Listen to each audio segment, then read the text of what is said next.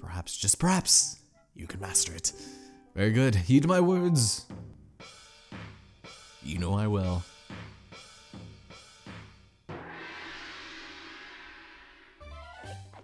Oh, hold B to build a power and then release it. All right, well, here we have it, ladies and gentlemen.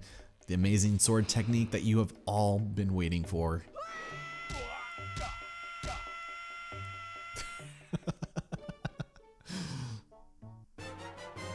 Hooray for this really awkward superior shot. You learned the hurricane spin. Nice. Unfortunately, it consumes magic power, and when you're done using it, you're left vulnerable. You did it. You've mastered the hurricane spin. You made our long-held dream come true. Oh, the joyful tears. They won't stop. I thought my tears had dried up long ago. Wow, that's really depressing, old man. There's nothing left for me to teach you. I'm certain now that you will save your sister Auril and bring her home to Outset. Cool. All right. Well, there is one last thing that I want to do here, and if we decide to speak with him, he'll allow us to spar with him, essentially. So should we decide to fight, we need to land as many hits on him as possible without getting hit ourselves 3 times.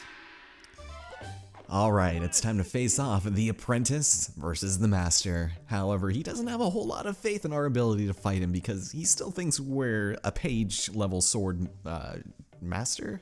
Not quite. I do have the master sword, but he apparently doesn't realize that.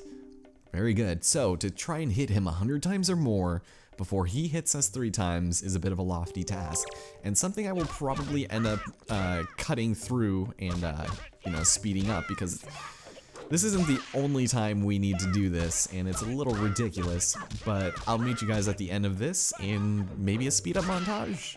I'm not sure, it's the same thing over and over.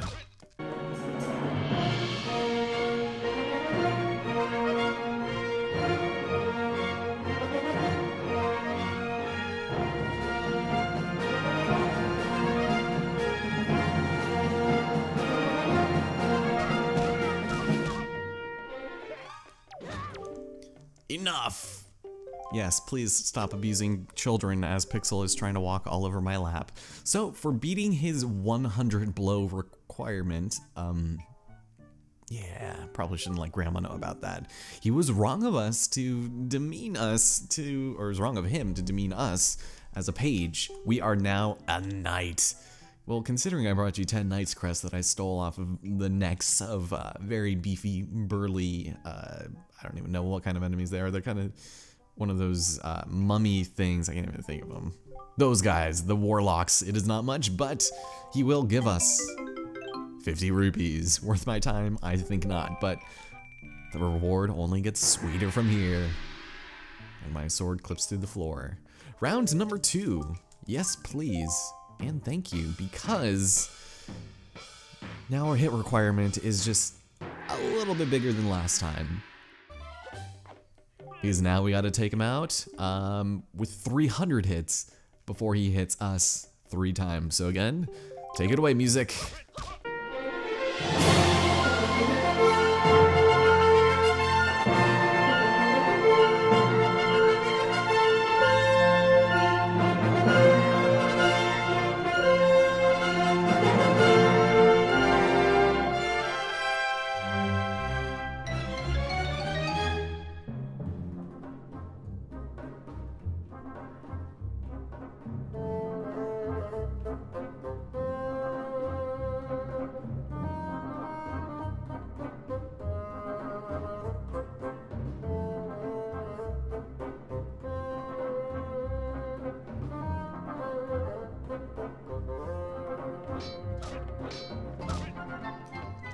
And with that, we have beaten his arbitrary score and requirement, 301. We have improved. Indeed we have. It was wrong of me to treat you like a child that you are.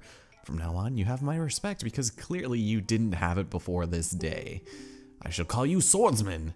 Well, haven't I technically always been a swordsman, considering I've held a sword for God knows how long? You will likely need something like this in your travels. Take it. So for beating 300 blows, he gives us an orange rupee. Kind of underwhelming, I know, but, well, prepare to be underwhelmed once again because we have another challenge that Orca would like us to undertake. Yes, we will fight again. Because this time, a swordsman requirement for surpassing the master is 500 hits. Yep, to become the true master, 500 before the 3 times. So let's hope the parry doesn't screw me over, as well as that wooden fish in the background, his giant ornamental orca in the back. And let's see if we can't knock this out, shall we? Let's do it.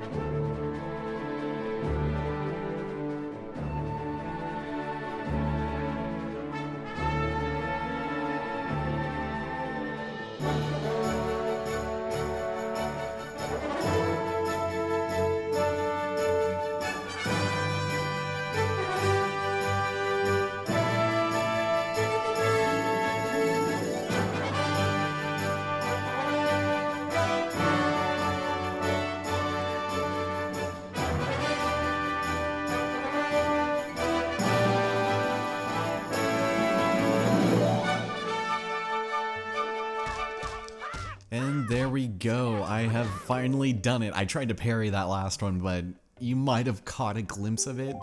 2 of my parries failed, and 1 of them was completely unintentional, so that was really bad. I actually lost to this asshole at 467 blows because of an unintentional parry. It is bad, and I hate it.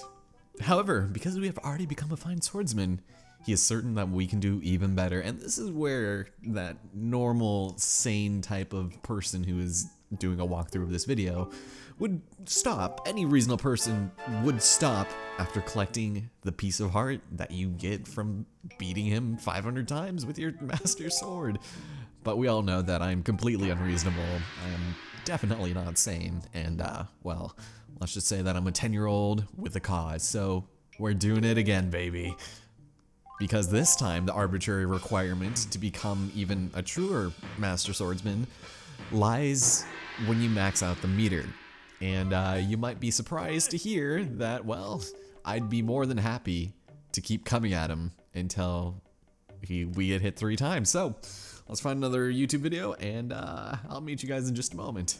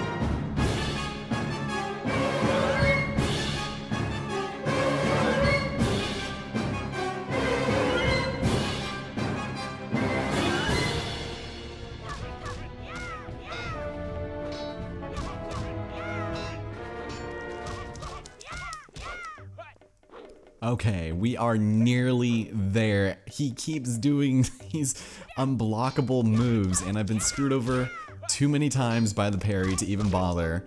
But once we hit 999, he stops us, and we finish the trial. My hands are sweating. I got through a 30-minute RP video. It was fantastic. Impressive! I lost count of how many times you struck me. I guess I really am indestructible and will never die. You have learned all I have to teach. Master Ellison. Yes. Master, it is not much to speak of, but please, take this. And it is really one of the most underwhelming prizes that they could ever give us. A silver rupee. I mean, it is 200 and we are going to be spending it soon, but I just wanted to show that extra bit of dialogue as well. Ah, how pleasant. My arm feels numb. Can you please call a hospital? I might be having a stroke. Is your left index finger not numb as well? Nice breaking of the fourth wall there because of your Z targeting with your left trigger. But joke's on Orca. Do you want to know why? Because, well, you can have the hold. Like, you can just press it once and it will hold, and you don't even have to push it down. So, it's kind of silly. But that is all we have to do here at the dojo, and I'm kind of glad I finally got it over with. I, of course, had to come back and do this on a different day prior to the other recordings, but now that's done, we can finally edit it all together and have so much fun. But we're here again, and before we end things off, just so that we can make sure that it's its own separate video, it's nice and bulky, lengthy, it has risen, the yeast hasn't fucked with the flour, let's go talk to his brother once again. Now, we ended up talking to him a really long time ago, and I'm actually very curious to see if he has any additional dialogue, considering we did best 10 Dark Nuts, as well as the cheating asshole Orca. There are so many moments where I should have not been hit, and I did. And I almost was gonna restart after I got my second blow because, well, obviously, I didn't want to go, 700 more hits and then, fuck up at the very end, but yeah, we managed to get through 700 plus without getting hit, so that's pretty decent.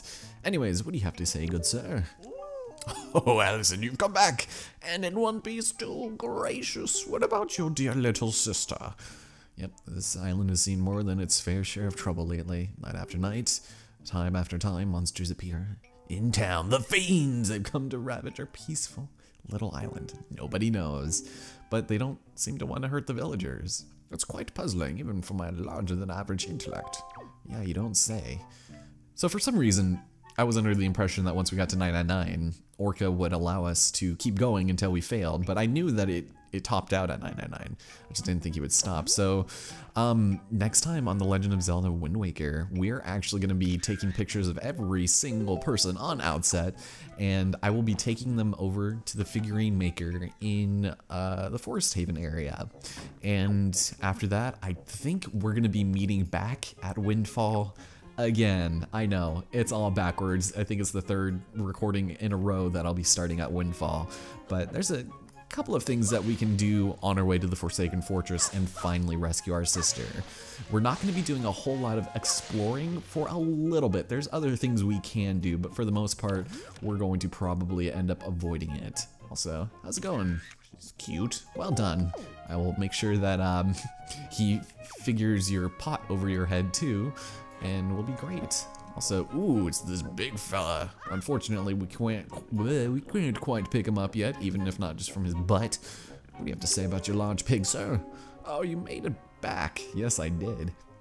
Say, do you remember the day you first caught this oinker and brought him over here?